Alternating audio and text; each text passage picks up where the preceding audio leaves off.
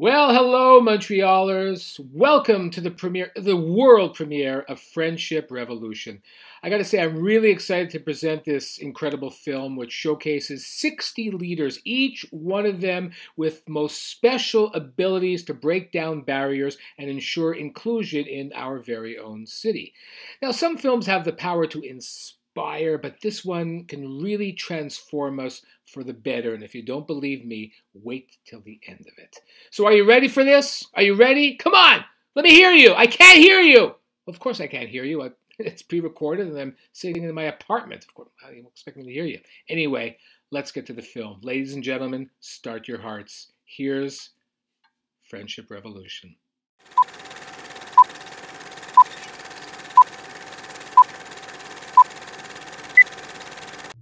Excluded from their school yearbook. That's what one Roseville couple says happened to their special needs twins. A mother outraged tonight after she says her special needs daughter was denied entry to a Treasure Coast business. She completely ignored me.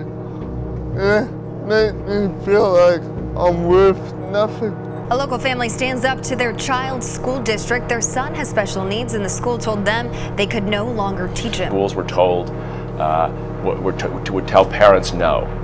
There is no place in this school for your child. They are very mean.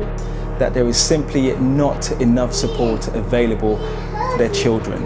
Discrimination against a young girl with autism. That took my breath. She shouldn't be treated like that.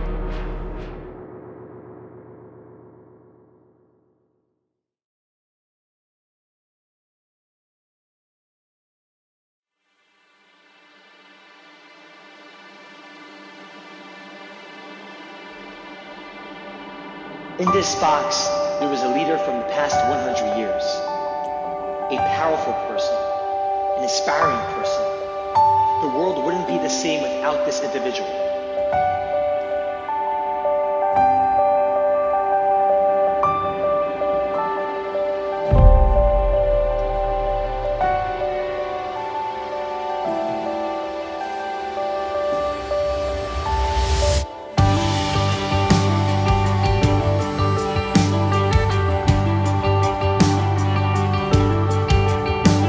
What it takes to be a leader. What characteristics do you think that takes to be a leader? Being a official leader, how do you express, how do you should talk, and we should show respect to people where they actually are. To be someone that people can look up to and follow. It doesn't take one person, you know, it takes an entire team to have leadership, really. Sometimes the quietest people are good leaders also. Taking initiative and stepping in when somebody needs you. That yes, we're thinking small projects, but big impact. And your project is going to be able to have a ripple effect, and we're all working on this together, different angles, different areas that we're passionate about to break the barriers of social inclusion.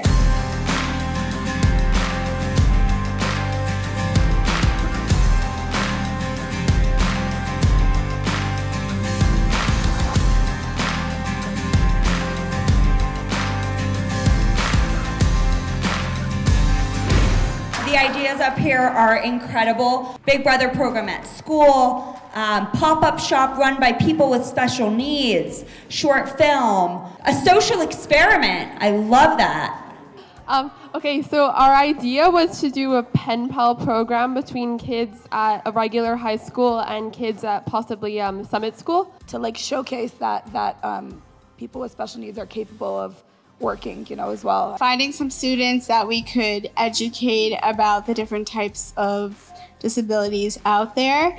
Because everybody gets nervous, they get anxious and anxiety whenever they have to do a job interview. First go to schools, but after host them at the Friendship Circle and we'll reinforce inclusion. And they would sit down after cooking, eat together, and discuss barriers for inclusion and other ways to promote inclusion within Montreal. They feel so excluded and they need to be a part of something. So that's what we are going to do. This will be our revolution. A special revolution for the deaf, the hard of hearing, and the hearing alike.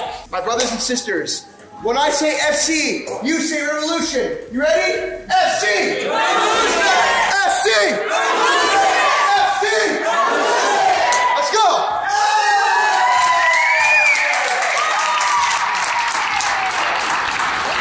Because there's going to be challenge, there's going to be conflict, there's going to be adversity, right? A revolution isn't something that's easy. It sounds simple, but it's not easy. So you go to a retreat, you get motivated, you're surrounded by like-minded people, and you say, there's something I'm trying to do. But now you got to take that and go do it.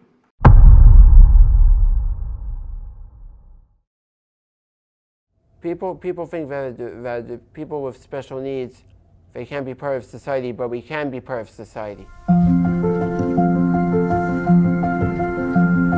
The Revolution Project is basically where Friendship Circle, we get to work with the Canadian government on projects to help the inclusion that we have at Friendship Circle here be in all of Montreal and hopefully in all different places around the world. This idea of really thinking how can we at the Friendship Circle really bring our message far past the physical boundaries of the Friendship Circle and far outside of this building and just affect as many people as we can. And there's really an opportunity to promote inclusion in those spaces. That everyone is working together to bring out the values, to bring out the goodness and kindness in everyone. When we bring people with and without special needs together, they bring out the best in each other. And the more that people are surrounded by people who think a little bit differently from them, see the world from a different perspective, they grow so much from that experience. This was my opportunity to make an impact on my community that I should definitely take it.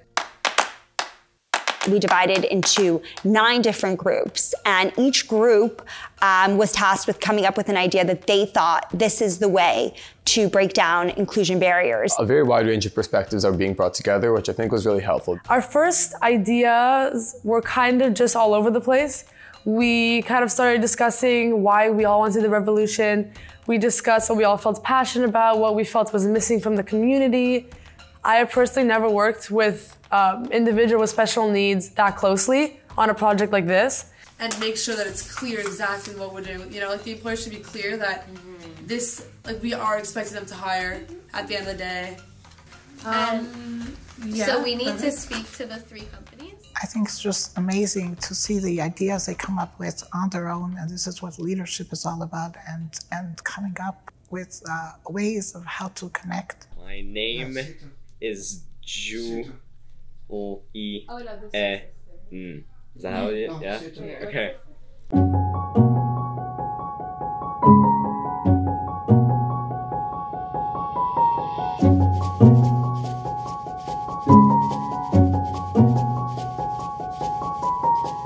My personal life experience, there's not been many areas where I can just learn sign language like that.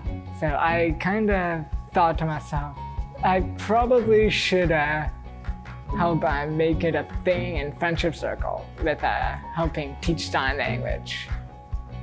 And it turns out the rest of the group agreed, and that was how our project came to be. My goal is in this class is to help teach more ASL, American Sign Language. My name is LiraZ. I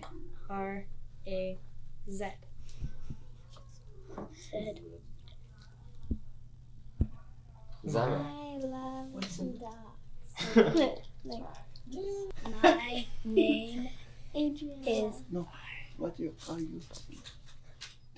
Bring the deaf community and the verbal community together, and be able to freely interact without language barriers being in the way.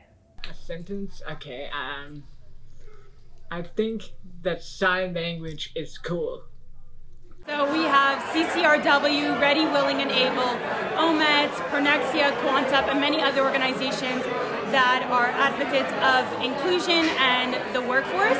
And we are really lucky to have 18 networking, teens helping teens, a project from the revolution of the Friendship Circle that are here to guide people of their own age to the next steps towards their career and their future.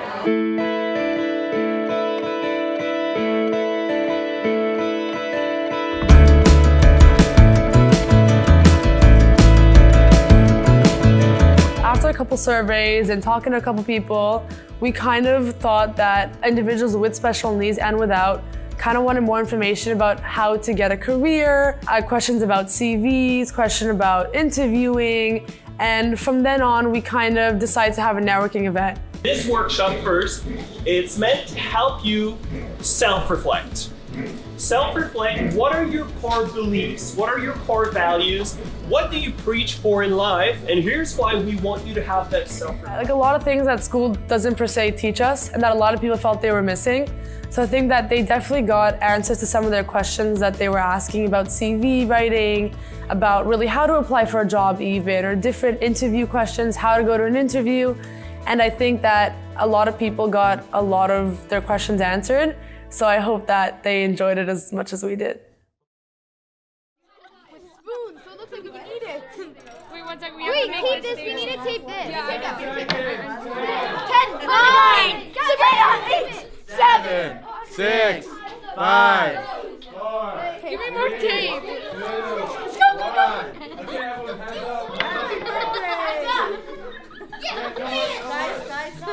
One of the things that we really tried to focus on was like a highly scalable initiative, not just something that we could do once or an event of sorts that would take a lot of practice every time. We wanted to think of something that we could organize and we could plan and we could do repeatedly over and over again. And who's heard the word disability before? Okay, cool. Yeah, so the word a disability is pretty much another type of difference, right? So some people are better at running, some people are better at math, some people are great at speaking French, and but some people have different weaknesses. What we ended up coming on was speaking to elementary school children about disabilities and the idea of inclusion. So we chose elementary school children because we feel like that's the age where students start to learn a bit about what disabilities are, but they're still young enough that they're very impressionable. So, what's someone with a disability capable of? So what we're trying to emphasize here is that the disability is one type of difference. And it may add some additional challenges in one sense, but can also bring some great things in another sense. So you have an interactive activity where each group is given a bag of materials and they have to build the tallest tower they can. And the catch is that the instructions are given on varying levels of clarity. So one group will have an instruction that says, build the tallest tower you can, whereas another group will have just a picture of a skyline and they'll have to figure out for themselves. Another group might be given like a long paragraph on like the art of construction and building towers and things like that.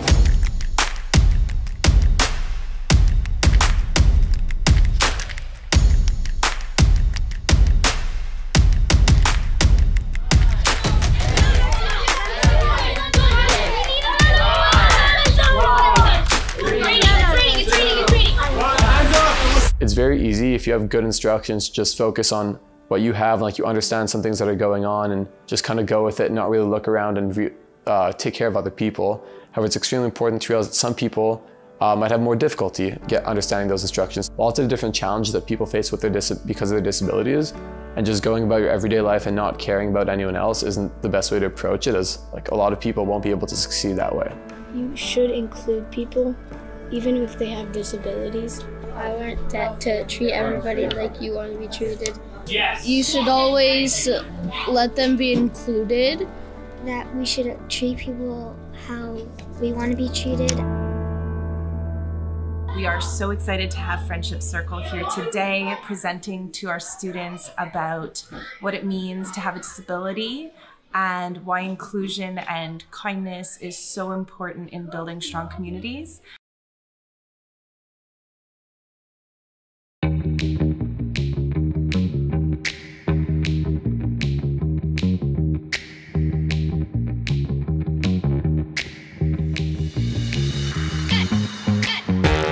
Honestly, we thought the best way for people to talk to each other is over dinner. You know, people love food, people love eating.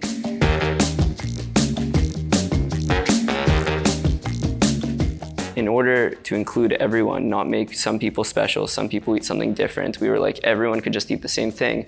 So that's why we came up with the Vegan Supper Club. It was like an opportunity for everyone to really eat the same thing, break down all barriers that were like present in terms of food, for example.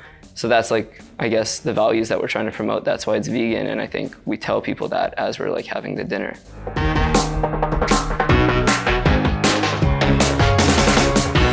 Half the people there are without disabilities, half the people there are with disabilities.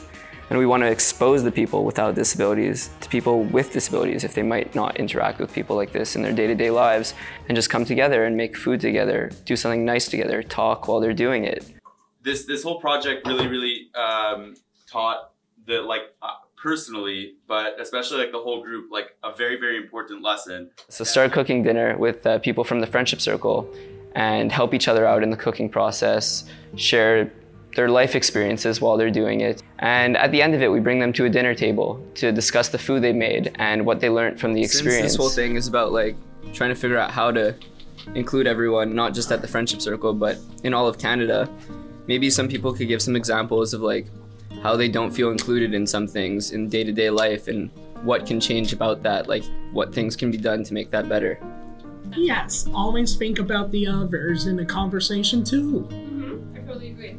So that you would make them feel included, talk about other things that other people did, not just yourself, right? Just make sure you have good social skills. For me, I'm a really nice person that I like to talk to someone. I'm really nice. Just speaking openly about a lot, not having certain like subjects be taboo, or to have kind of a like an elephant in the room that you like don't really talk about it, to foster those conversations and open up a discussion is a great way, I would think.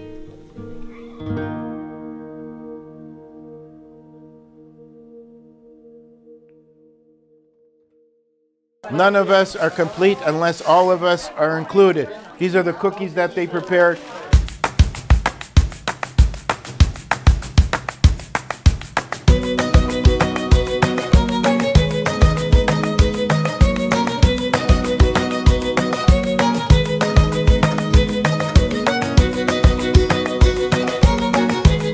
Everything that we made for our pop-up cafe was prepared and packaged and sold by people of all abilities.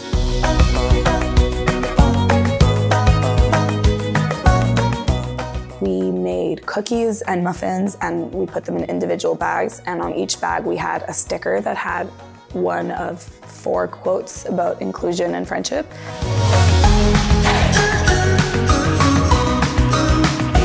Well, amazing is that how this organization works with individuals with special needs that are able to produce this. Just told about the cookies that were made by the kids that have special needs, and that they're trying to emphasize that everybody's same on the inside, even if we have differences on the outside, and that we're here to encourage them as well.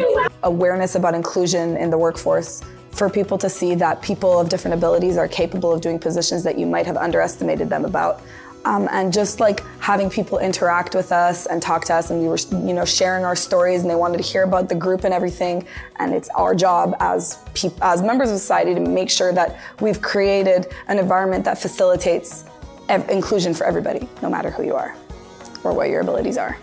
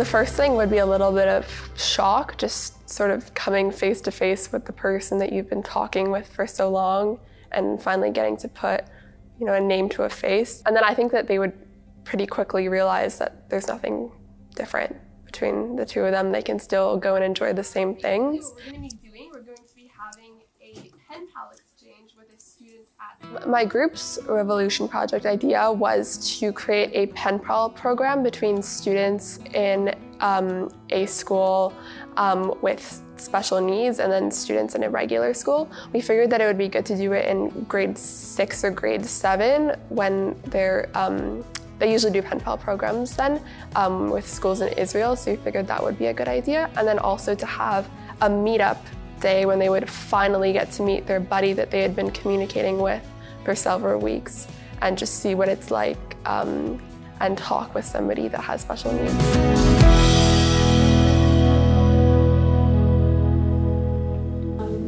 I was excluded from when I was in high school, and I would often see my friends huddling up in groups and talking. You Belong is a program that my group and I started with the Friendship Revolution that was meant to sort of tell people who come from difficult walks of life, whether it's their economic background or their social background, their cultural or ethnic background, that they're not alone. We're gonna choose, or someone can volunteer to read out their baggage and someone else's baggage, and then they are going to speak about it and what they think. Wanting to self-harm and fighting through the feeling every day. Be with that person and invite him out and let them know they're not alone, and that you'll be there for them to listen, and you're not there to judge, and that you accept them as the person that they are. At our event, we had 4 panelists who each shared their own story, and we had sort of a little Q&A session which opened conversation, and we got to see things through their perspective, which they had a very unique perspective because each of them had a very different story. And then after that, we played the baggage game. Whoever had any emotional baggage, psychological baggage, they would write it on a paper, they would crumple the ball, and then they would throw it. So you don't really know whose baggage you're picking up. And someone will pick up another person's baggage and they'll open it and they'll read it, and then they'll give their opinion on how one can improve upon that, or their thoughts about it, or whatever it might have been. When we progressed to high school, it started going a little bit bad at the first few years. Felt a little bit alone a lot of the time. Like I was there, but I was not. Like you ever get that feeling? It's like you're with your friends, but then sometimes when they go hang out, you're kind of just not there. They don't include you. Well, mental health is kind of like what's inside of you. It's like thoughts. It's like even memories, and all of that is like it's kind of like something that is stated to be something very personal. And then someone could choose to claim the baggage, claim it as theirs, right? And say, this is my problem, and I appreciate your insight, or I appreciate your input. Then that could spark a conversation, right? They could communicate with one another and talk about, their feelings and what they can do about it, and become friends, right? But so overall, throughout the entire hour and 20 or 30 minutes that we were hosting this event, we were all communicating with each other and learning about each other.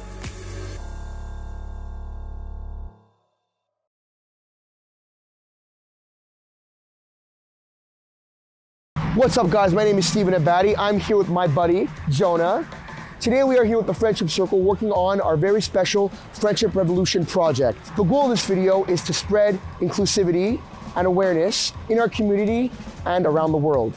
So to do this, each of our friends are gonna have one of these cards. Each card matches a description of each of our teammates. We will be handing out these cards to strangers. Let's see what happens.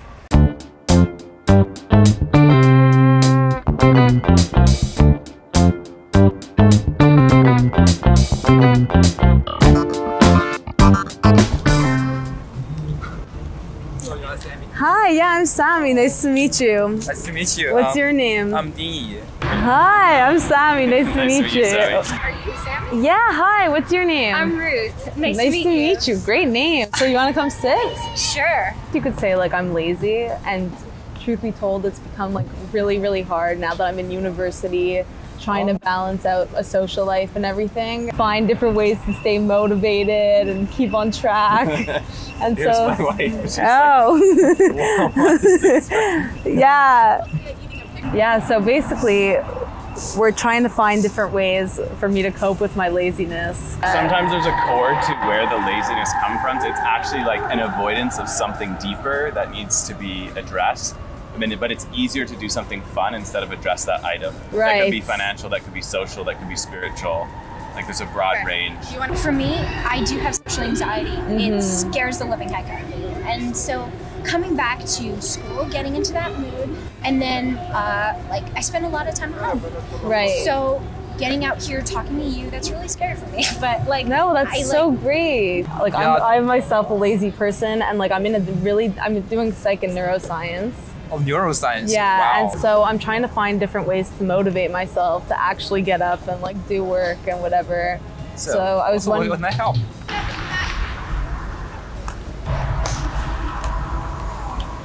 Pardon me, are you Cassie? Yeah, I'm Cassandra. Oh, cool. Nice to meet you. Nice to meet you. What's My your name's name? Tim. Nice to meet you. Because I come off super confident and super happy, which I am a very happy person, but I do struggle with a lot of insecurities. I think that, do you think that society puts any pressure on us these days, or? I don't particularly blame society for my personal my insecurity about like going to the school or anything. It's like it's something that I know will be very stretching for me to stretch my boundaries. Yeah. But I do know that it will make me a stronger person. That's awesome. Overall. For sure. I think we all have insecurities. I have insecurities, and the things that feed my insecurities are when I compare myself with other people. I work at the Friendship Circle for people with special needs, so I think working with such diverse group of people and seeing how each characteristic that's different makes someone so much more beautiful has inspired me to look at myself that way. So. That's good. Is your name Philip? Yes. I'm Sabrine. Hi, Sabrine. Nice to meet you. Nice to meet you. So I hear you're in love. Yes, yeah. Tell me about that. Well, I'm in love with this girl, and I first met her in high school. Yes. And it's been over 10 years. Yeah, as That's friends. Wonderful. Yeah. You know, when marriage has lots of ups and downs, right? It's just like anything in life, any kind of you have a relationship, but when you have a close relationship like that and you're living all the things of life together, then you know sometimes there's highs in life and sometimes there's lows in life. And I think the nice thing is having a partner to walk through the highs and the lows together. Yeah, I was something I like about her. She was me more than ever, and she's like. Do you have a favorite type of food? Wow, as for me, I love spicy food. Spicy? Oh, I love spicy food. Yeah. A nice naan bread with some butter chicken. Oh, so good. Are you Max? Yes, I am. Hey, cool. I'm John. Hi. Nice to meet you. You too. Well, I got this paper. It's called Friendship Revolution. Yes. You're super confident? Yes, I am. Okay. If you're going to do something new, like what advice would you give to people? You know, if you're gonna try something new and you're like unsure about that, like what advice? Try it out, see if it works. If it doesn't work, it doesn't work. Yeah. Okay. I'm in a choir for people with special needs. Cool. So we sing everything. Sing everything. Yeah. Awesome. Where do you think you get your confidence from? Having the experience with performing arts, being an actor and having the experience with performing arts keeps me not nervous. Cool. I grew up with stage fright. Stage fright, really? But now it's gone. That's good, man. Yeah. Do you know that? It was really good to meet you. You too. Alright, sweet. Thank you so much. Can Nice I give you a hug? meeting you. Oh, for sure. Give me a hug. Oh, I love that. I worked hard to make sure that everybody was together, and we were meeting, and we were finishing our project. I feel like my team achieved our goal and what we wanted to do to spread our message.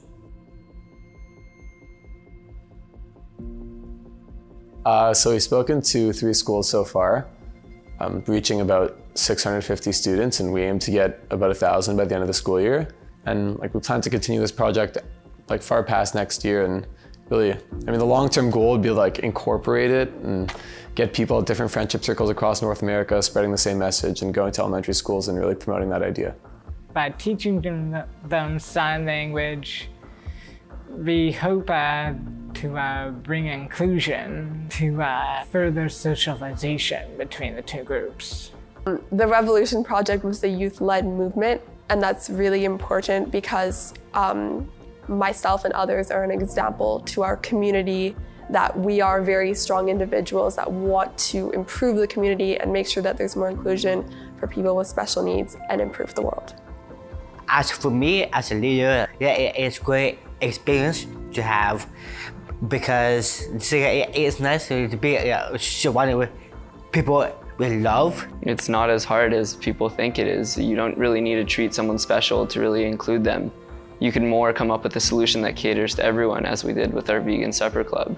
I'm sure people will know how to get involved. We have really been given a lot of tools that will help us in the future.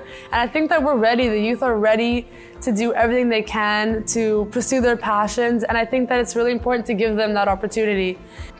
But inevitably, yes, I think that big change will happen.